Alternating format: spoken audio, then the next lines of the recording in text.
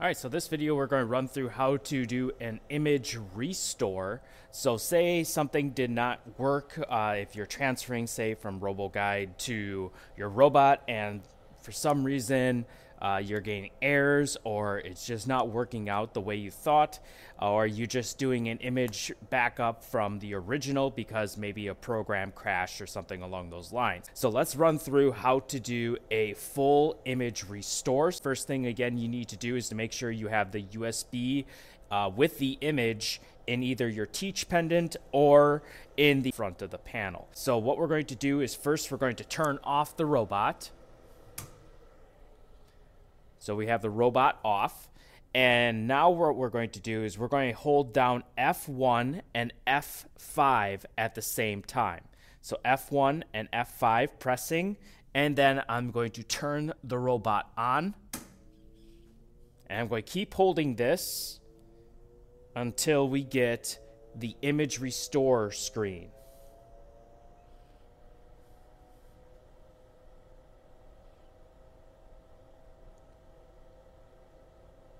There we go. So I'm going to release. And now we have our boot menu.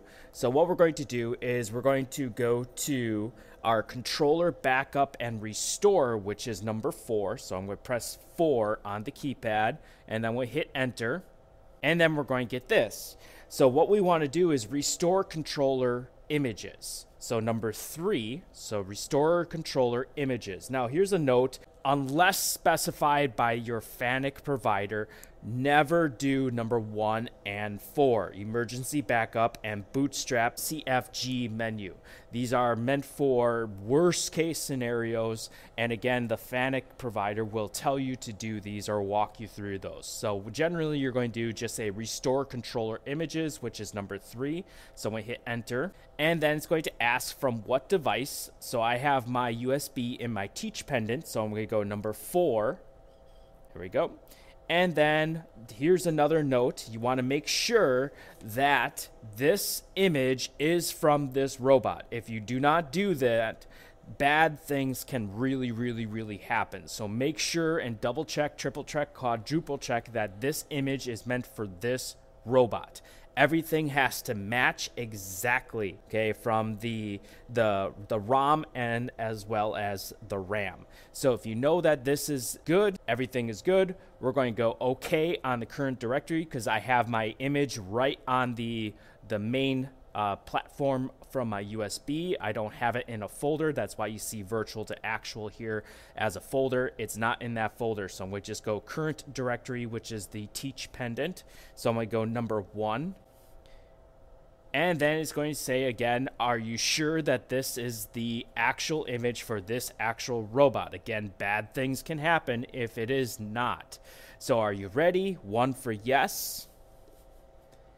And then we're going to run through, and it's going to start pulling from our USB disk and start running those images that are on top of that.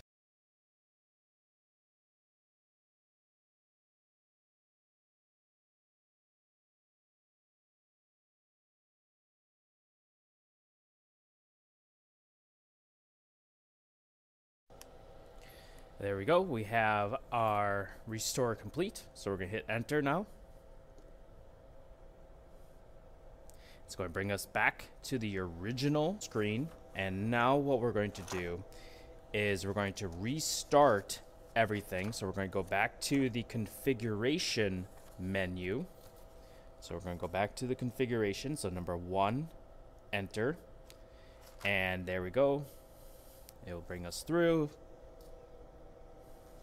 And then we're going to go to cold start. So we're going to go 2 for cold start and hit enter.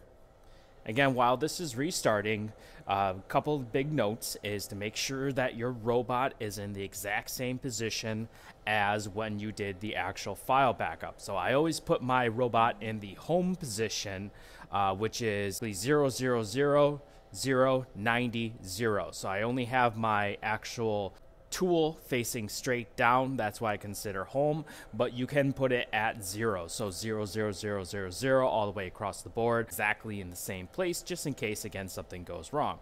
So you can see now we have our cold start Let's go to menu, see if there's any alarms. So I go to alarm, alarm log, and right now it's just the dead man switch release. So if I shift and reset on this, there's no other active, and when I release, that will pop back up. So there's no other errors that popped up for our system, so everything was good. So if I go back to my select here, you can see all my different programs, and if I run any of these programs, they should run flawlessly. So that's setting up a system through the image restore, which is from an image backup.